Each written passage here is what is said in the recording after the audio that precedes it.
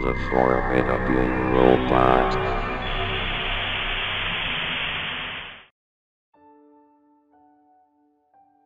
Hello, please, I cannot name myself, but please call me Arctic Line.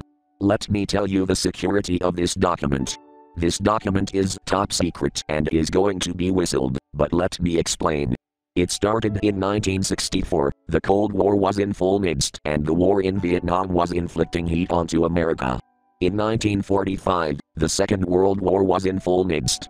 A special operation called Irate Sunset was to extract top Japanese scientist defectors out of Imperial Japan.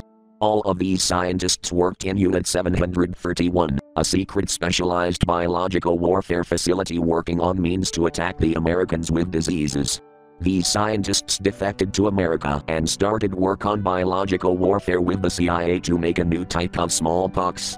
This was tested on Japanese and German cows. When the cows were released in 1946, they then tested on citizens. Mutations occurred, people started to lose their lives. Back in the 60s, the soldiers needed training and many soldiers came to fight in Vietnam, so the group of 731 came to make a simulated drug and game.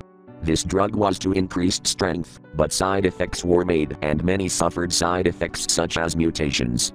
The drug came to light on the streets, now more potent. It is now modernized as steroids. While the video game was made to simulate a tank game. This was developed in the 60s and came as a video game in the arcade era, came as the game, Battlezone. The first video games were merely military strategy simulators and then came as a video game later on. Now to get to the point. In the 80s, you would have played a game called Sonic.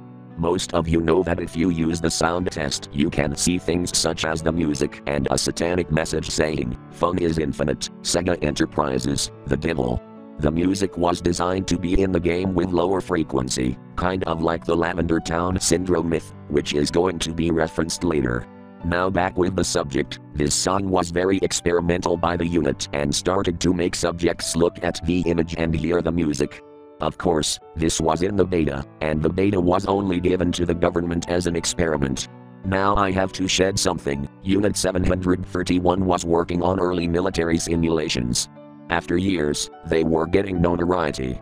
So, it was decided that they would need a cover enterprise. Unit 731 was later labeled Sega Enterprises. Sega, at first, were Japanese American scientists working on simulations, drugs and stimulants. Of course, why don't I say this?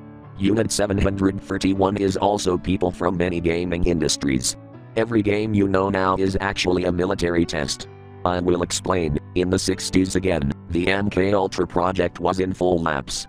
The MK Ultra project was affiliated with LSD and heroin, but another stimulant was music. The Lavender Town theme beta track and the Sonic sound test track were all used in MK Ultra as a means for psychological warfare.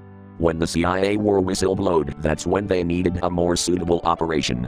Sega or Unit 731 were working on a means of making simulations of military warfare in every pixel of every game made. This sounds very false, but the federal government needed more recruiting for recent wars such as the Yugoslavian wars in the 90s, so they made video games that were developed to motivate and train innocent people.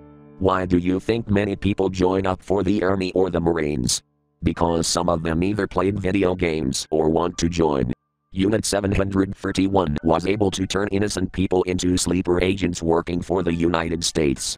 If you watched many films where a country attacks America, you would notice that civilians would be unknown to weapons, but somehow they can use them like soldiers.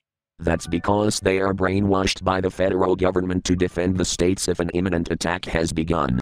Most of you would know about a game called Polybius. However, this is actually a dead end.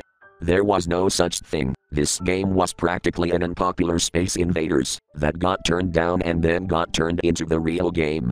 Polybius was actually just some imaginative clone. The Polybius game clone is subliminal with texts and pixels of military training. Practically we are all robots, trained by the government. The files on the MK Ultra project weren't burned or destroyed, they were never made. It was so top secret that it was a verbal operation for ears of high members of government and military only. I have whistleblowed these documents and now the government are tracking me down. I guess my work is done.